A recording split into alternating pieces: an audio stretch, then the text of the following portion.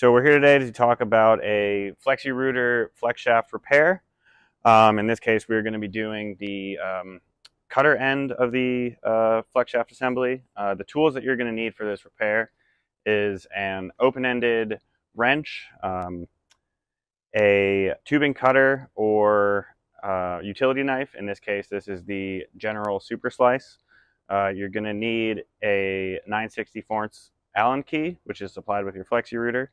Flexi-Rooter shaft coupler, if it is on the cutter end, the bronze thrust washer, a tape measure to mark where you need to make your cut, a Sharpie or other marking tool in order to mark your shaft, and then most critically, you're also going to need a cutting tool with an abrasive cutoff wheel. So in this case, we just have a battery-powered angle grinder. And then obviously it's also a good idea to have your Flexi-Rooter instructions handy as well. And then we also have Flexi-Rooter lube on hand in case the shaft is dry at the location of the repair. So in order to do the repair, first thing that you're going to need to do is identify the location of the break. So in this case, it's pretty obvious. It was at the end of the shaft. You know, if the break was anywhere within this flexible sheath end or at the end of the shaft, the first order of business is going to be to remove the flexible sheath end assembly. So you'll take your open-ended wrench. You'll find there's two flats on this coupler here. So you'll just slide your wrench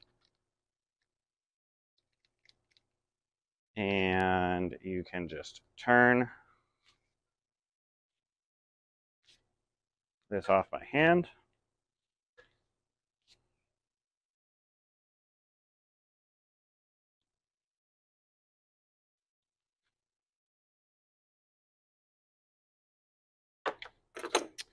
And then we're going to want to cut the shaft. So in order to cut the shaft, we will put a rag around the shaft and then clamp it in a vise. And we're just going to cut back.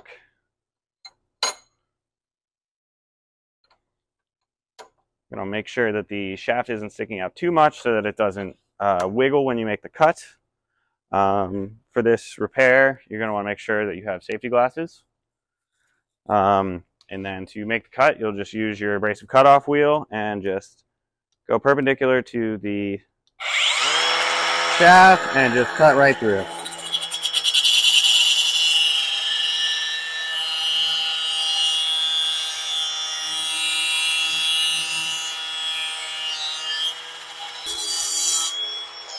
Then the next step is going to be that you're going to want to deburr it. So we'll use the abrasive cutoff wheel for this, and we'll just loop all the way around the edge.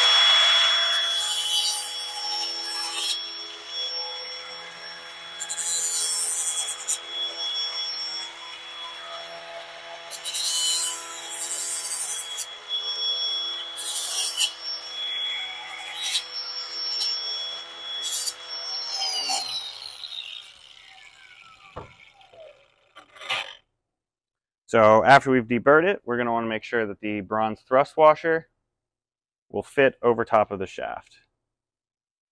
So in this case it does. So we are ready to cut the sheath back. So in order to cut the sheath back, you are going to measure 11 inches from the tip of the flexible shaft.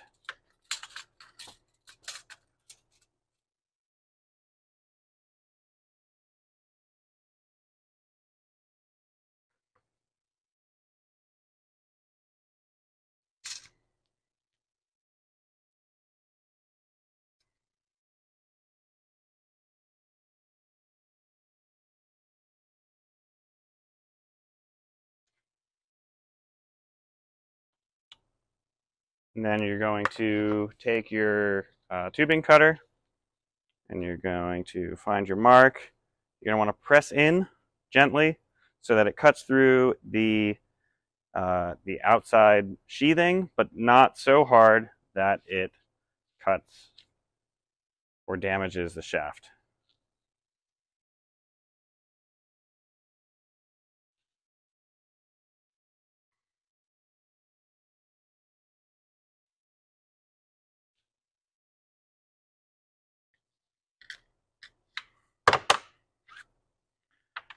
So as you can see, there is a dry spot there.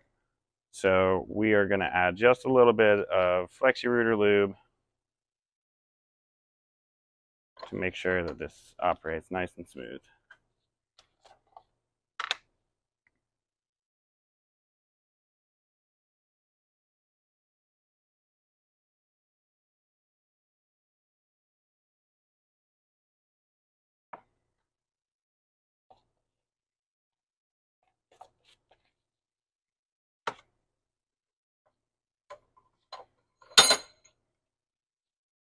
Wipe off any excess lube.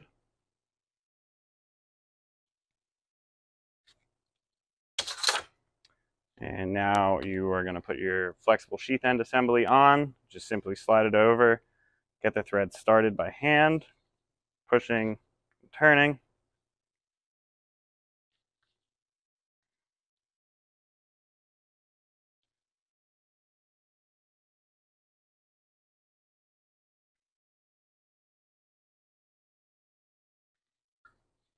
And once it's been started, you'll take your wrench, turn it the rest of the way on. You're going to want to turn until you feel it bottom out and an ever so slight amount of resistance.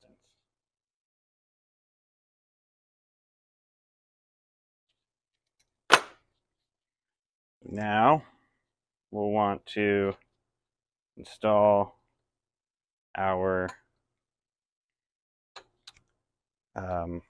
we're going to want to install our shaft assembly, or our shaft coupler rather.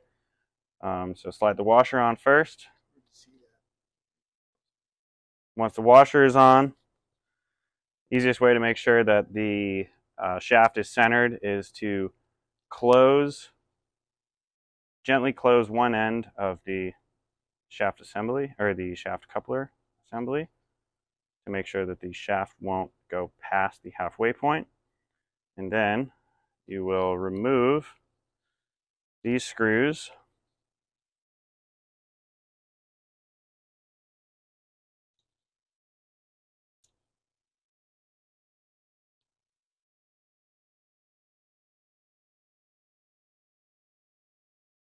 And now put the shaft coupler on, making sure that the shaft is right at the midway point of the shaft coupler. You're going to want to tighten both screws, which is about hand tight. Not overly aggressive, but not overly loose either. Double check, make sure both sides are tight. And verify that the gap on the right side is the same as the gap on the left side, and that the shaft is right in the middle of the coupler. And then you're ready to install your cutter set onto the end of the shaft coupler and get on to your next job.